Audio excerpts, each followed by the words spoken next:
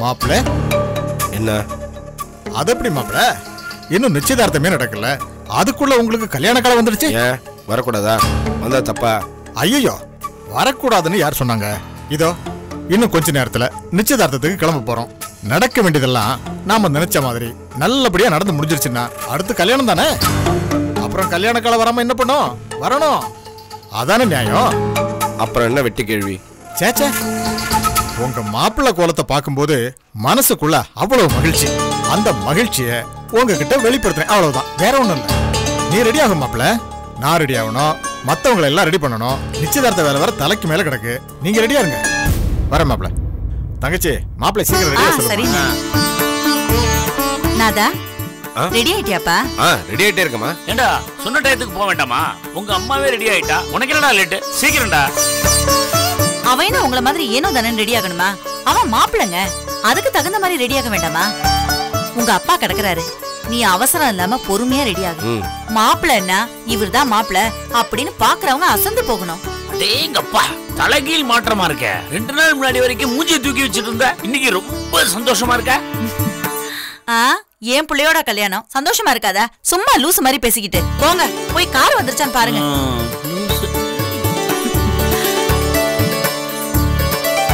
அடாடாடா, என் கண்ணே பற்றும் போல இருக்குடா, அவ்வளவு அம்சமா இருக்க.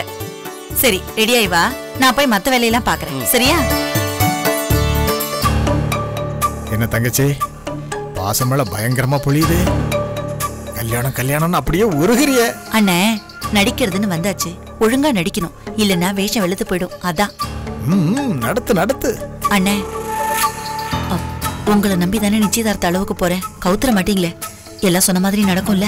அது எப்படி நடக்கும்? நடக்காது. என்னன்னு சொல்றீங்க? நிச்சயதார்த்தம் நடக்காதுன்னு சொல்றேம்மா. அப்பா, நீ தைரியமா இருக்கலாம். சொல்றீங்க, ஆனா எனக்கு என்னமோ பயமா தான் இருக்கு. ஒழுங்கா அந்த கேஷவ் பிரச்சனையை வச்சு கல்யாணத்தை நிறுத்திருக்கலாமோன்னு தோணுது. அட என்னம்மா நீ திரும்ப திரும்ப அதையே பேசிட்டு இருக்க. இத பாருமா, அந்த கேஷவ் பிரச்சனையை வச்சு கல்யாணத்தை நிறுத்தி இருந்தா அது தற்காலிக ஏற்பாடு.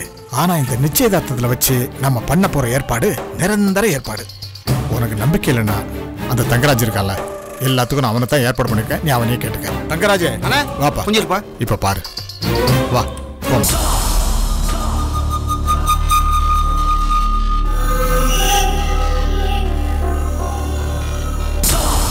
என்னண்ணா நம்மள மீறி இந்த நிச்சயதார்த்தம் நடந்துறன்னு தங்கச்சி கவலைப்படுது, நீ ஏன் எடுத்து சொல்லுப்பா.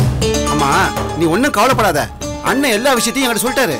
உனக்கு இஷ்டம் இல்லாத இந்த கல்யாணம் நிச்சயம் நடக்காது, அதுக்கு நாங்க பொறுப்பு. அது மட்டும் இல்லாம இந்த விஷயத்துல உன் பேர் வெளிய வராம எல்லாத்தையும் நாங்க நிறுத்தி காட்டுறோம். இல்லன்னு அப்படி நினைக்கிறோம், ஆனா நம்மள மீறி ஏதாச்சும். அது எப்படி நம்மள மீறி ஏதாச்சும் நடக்கும்? நாம நடத்த போற கூத்து மட்டும் தான் நடக்கும், அதை தாண்டி வேற ஒண்ணுமே நடக்காது. இத பாருமா, நாங்க எல்லாத்தையும் பேசி வச்சிட்டோம். துணைக்கு நம்ம பையில ரெடி பண்ணி வச்சிருக்கேன். நிச்சயதார்த்தத்துல பெரிய பிரச்சனை கிளம்ப போகுது. எரிமலை வெடிச்ச மாதிரி நிச்சயதார்த்த வீடு 10 கட்டி எரிய போகுது. அதுக்கப்புறம் யார் நினைச்சாலும் இந்த கல்யாணம் நடக்காது. இப்ப மட்டும் இல்ல, இனி எப்பவுமே நடக்காது. அந்த மாதிரி பண்ணி கொடுத்துறேன், போதும்ல? சரிண்ணே, எப்படியாவது எல்லாத்தையும் நல்லபடியா பண்ணி கொடுத்துருங்கண்ணே. அத நாங்க பாத்துக்கிறோம், நீ தைரியமா இருமா.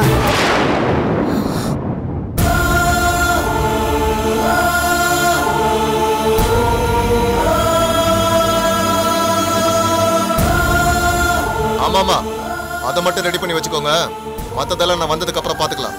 சார், நீங்க சொன்ன மாதிரியே ஸ்டேட்மெண்ட் ரெடி பண்ணியாச்சு. சரியா இருக்கான்னு பார்த்துட்டு ஒரு கையெழுத்து மட்டும் வாங்கினா போதும். நான் பாத்துக்கிறேன்.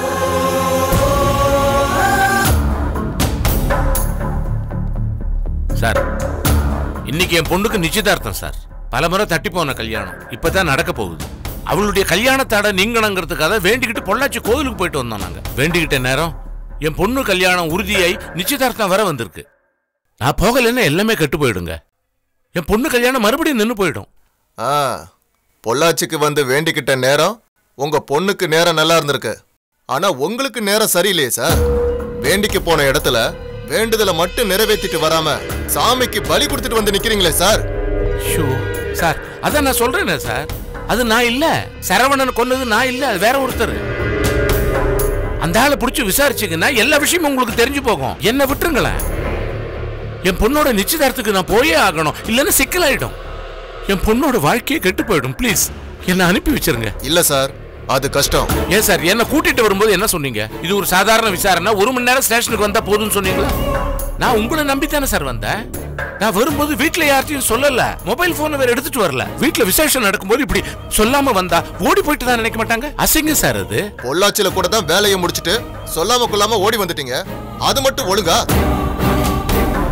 சார் அது நான் இல்லைன்னு உங்களுக்கு பல முறை சொல்லியாச்சு. அதை நம்பாம திரும்ப திரும்ப நான் தான் சொல்லிட்டு இருந்தா அதுக்கு என்ன சார் அர்த்தம்?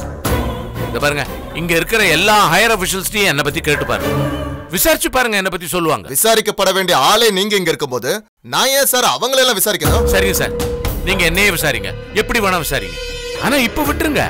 ஒரு 2 மணி நேரம் நான் வீட்டுக்கு போயிட்டு வர வரைக்கும் விட்டுருங்க. நான் போய் என் பொண்ணோட நிச்சயதார்த்தத்தை நல்லபடியா முடிச்சுட்டு வந்துடுறேன். அதுக்கப்புறம் எவ்வளவு விசாரிக்கணுமோ விசாரிக்க. ப்ளீஸ், டைம் ஆச்சு சார். இவ்வளவு நேரம் மாப்பிள்ளை வீட்டுக்காரங்களாம் வந்திருப்பாங்க, என்ன எங்கன்னு தேடுவாங்க சார்.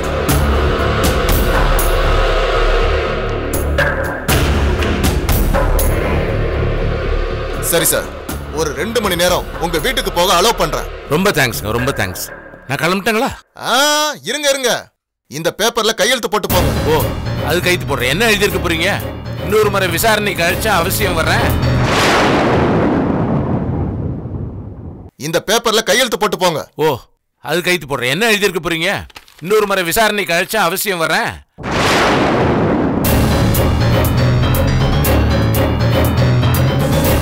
என்ன சார் சுத்த அயோக்கியத்தனமா இருக்கு? இந்த கொலையை நான் தான் பண்ணேன்னு ஒத்துக்கிட்டு ஒப்புதல் வாக்குமூலம் கொடுக்கறதா எழுதிருக்கீங்க. ஆமா, கொலையை நீங்க தானே பண்ணீங்க. இது பாருங்க inspector, this is the limit. நீங்க தேவையில்லாம என்ன ஹாரஸ் பண்ணி கட்டாயப்படுத்தி ஒப்புதல் வாக்குமூலம் வாங்க முயற்சி பண்றீங்க. இதுக்கு நான் ஒத்துக்க முடியாது.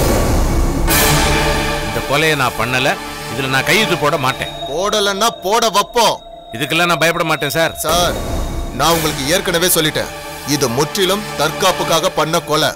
அதனால தண்டனை ஒண்ணும் பெருசா இருக்காது. ஜாமீன் கீமீன் வாங்கினாலும் ஈஸியா வாங்கிடலாம். அதனால பேசாம ஒத்துக்கிட்டு கையெழுத்து போடுங்க, ஜாலியா வீட்டுக்கு போங்க. உங்க பொண்ணு நிச்சயதார்த்தத்தை நல்லபடியா முடிச்சிட்டு திரும்பி வாங்க.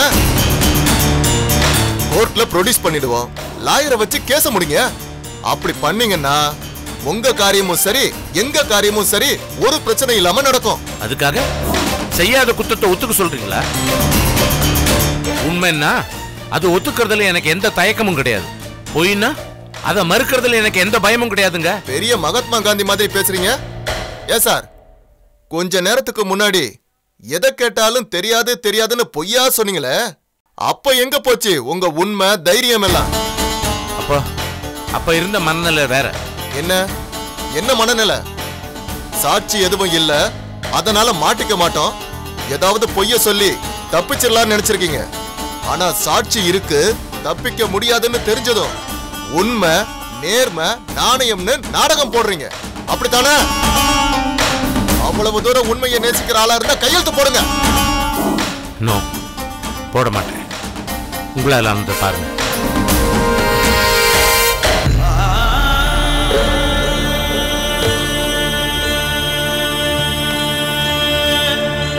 என்ன ஈர முழக்கம்லாம் போட்டீங்க, பட்டுன்னு உட்கார்ந்துட்டீங்க? படபடப்பா இருக்கு, பிரஷர் ஏறிச்சுன்னு நினைக்கிறேன். தலை சுத்துற மாதிரி இருக்கு. ப்ளீஸ் டாக்டரை கொஞ்சம் வரவழிங்க, இல்லைன்னா என்ன டாக்டர்கிட்ட கூட்டு போங்க. பெரிய மனுஷங்கிறது சரியா தான் இருக்கு. எப்படியெல்லாம் டிராமா போடுறீங்க. தப்பிக்க வழி இல்லைன்னு தெரிஞ்சதும் ஆவுன்னு ஆவேசமா பேசுவாரா, பட்டுன்னு உடம்பு சரியில்லாம போயிடுமா, உடனே ஹார்ட் அட்டாக்னு சொல்லிட்டு ஹாஸ்பிட்டல்ல போய் படுத்துக்கிடுவாராம். ஹலோ, இந்த சீனை நம்ம ஊர்ல பல பேருக்கு பல இடத்துல டிராமா போட்டு காமிச்சிட்டாங்க, நிறைய பார்த்துட்டோம். இதுக்கெல்லாம் நாங்க அசர மாட்டோம். அதனால இந்த டிராமா போற வேலையை விட்டுட்டு ஒழுங்கா கையெழுத்து போடுற வேலையை பாருங்க. இந்தாங்க கையெழுத்து போடுங்க. நான் போட மாட்டேன். ரைட்டு, விடுங்க. உங்க பொண்ணு நிச்சயதார்த்தம் நடக்க போறது இல்ல, அவ்வளவுதான். கான்ஸ்டபிள் சிங் வாங்க. சார வண்டியில ஏத்துங்க, கோர்ட்ல ப்ரொடியூஸ் பண்ணி ரிமாண்ட வாங்கிடுவோம். சரிங்க சார். சார் ஜெயிலுக்குள்ள இருந்துகிட்டே பொண்ணை வாழ்த்தட்டும். கஸ்டடிக்கு வந்ததுக்கு அப்புறம் உண்மை எப்படி வரவழைக்கிறதுன்னு எனக்கு தெரியும். போட்டு வாயா. வாங்க சார் போலாம்.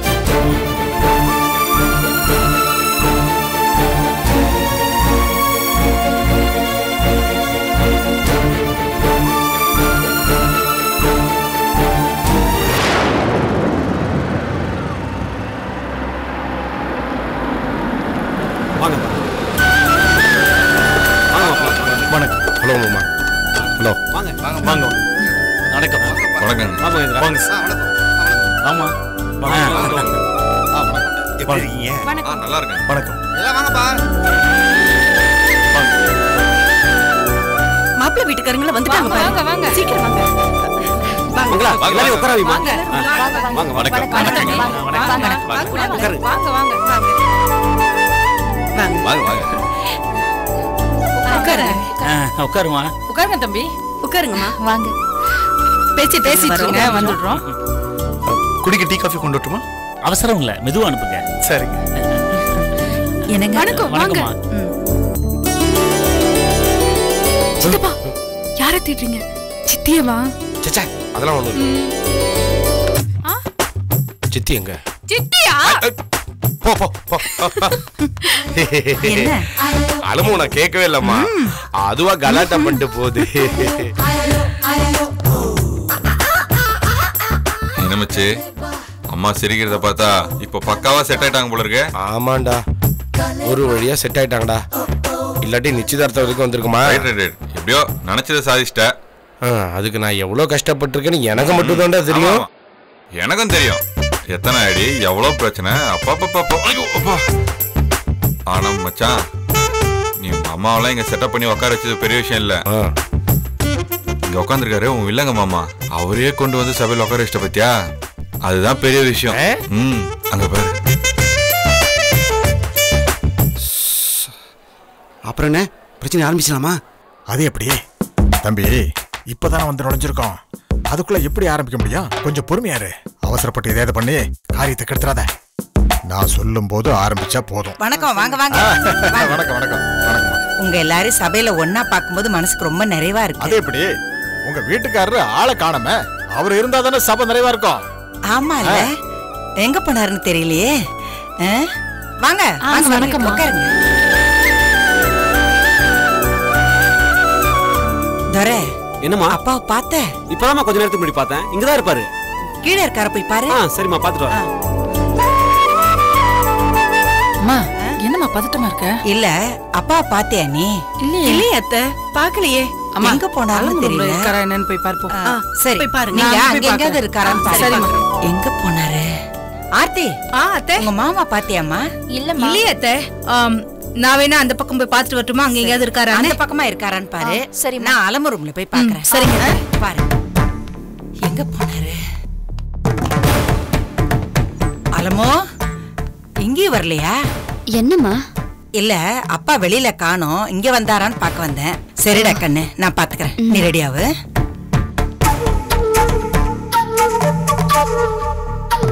என்னம்மா, அப்பா அங்க இருக்காரா? இல்லையம்மா, அங்கேயும் இல்ல அத்தை. எங்க போனாருன்னு தெரியலம்மா. இருப்பாருன்னு தெரியலையே.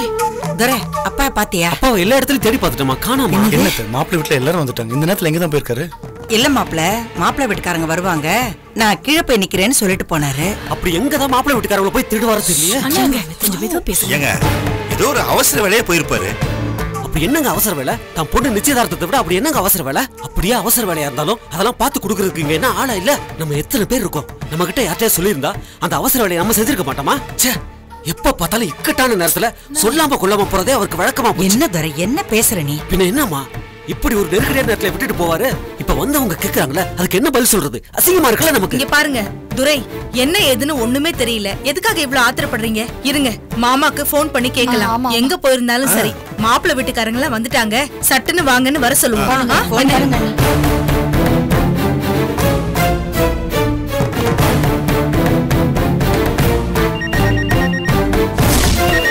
அம்மா, ஐயாவோட போன் இங்க இருக்குதுங்கம்மா. போனை இங்க வச்சுட்டு போயிட்டாரா? இப்ப எங்க போய் தர்றது? நம்ம வீட்டு விசேஷம்னு வரும்போதுதான் அவர் ஏன் இப்படி நடந்துக்கிறாருன்னு எனக்கு தெரியல. சரி மச்சான், கொஞ்சம் அமைதியா இருங்க. வந்திருக்கும் கதையில வந்து தப்பா எடுத்துக்க போறேங்க. இங்க பாருங்க, மாமா ஒன்னும் பொறுப்பில்லாத ஆள் கிடையாது. பக்கத்துல எங்கேயாச்சும் போயிருப்பாரு, அதனாலதான் போன் கூட எடுக்காம போயிருக்காரு. இப்ப எப்படி வந்துருவாரு? கொஞ்சம் வெயிட் பண்ணி பார்க்கலாமே. அவங்க முன்னாடி எதுவும் பேச வேண்டாம். சரி வாங்க, வாமா.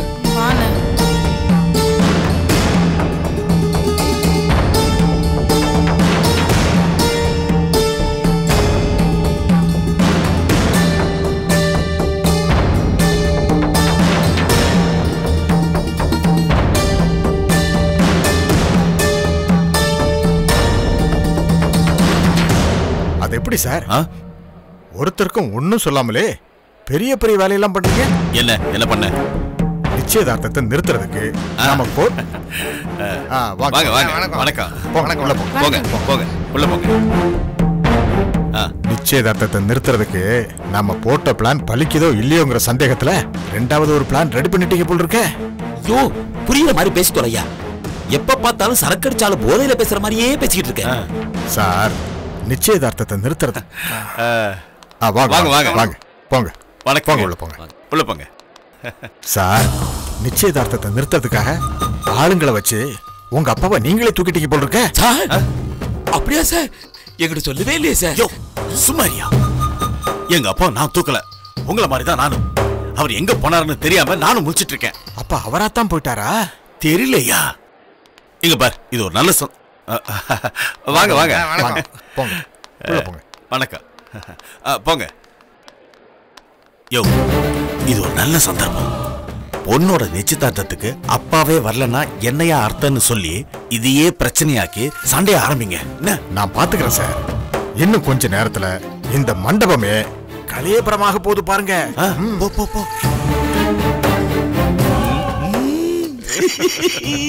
வாங்க சார், வாங்க.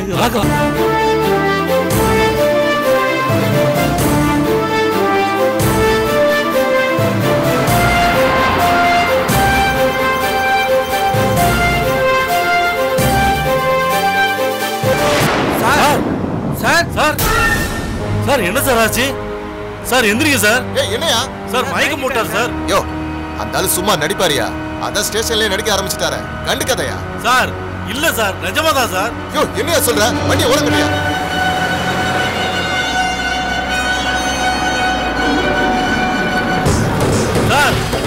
சார் அப்போ பிரஷர்னு சொன்னது நிஜம்தானா? சார் நிஜமா பொய்யோ? பெரிய மனுஷன், செல்வாக்கான ஆளு சார். ஒண்ணு கிடக்க ஒண்ணு ஆகி போச்சுன்னா பழி நம்ம மேல விழுந்துரும் சார். அப்புறம் பிரச்சனை ஆகி போயிடும் சார். ஓட்டு விஷயம் அப்புறம் பாத்துக்கலாம் சார். முதல்ல இவர் ஆஸ்பத்திரி கூட்டு போலாம் சார். சரியா? யோ, வண்டி அடியா, சீக்கிரமா போயா. என்ன லேட் ஆகுதே? வாய மட்டும் சும்மா இருங்க. எப்பவும் போலதான் லூஸ் மாதிரி.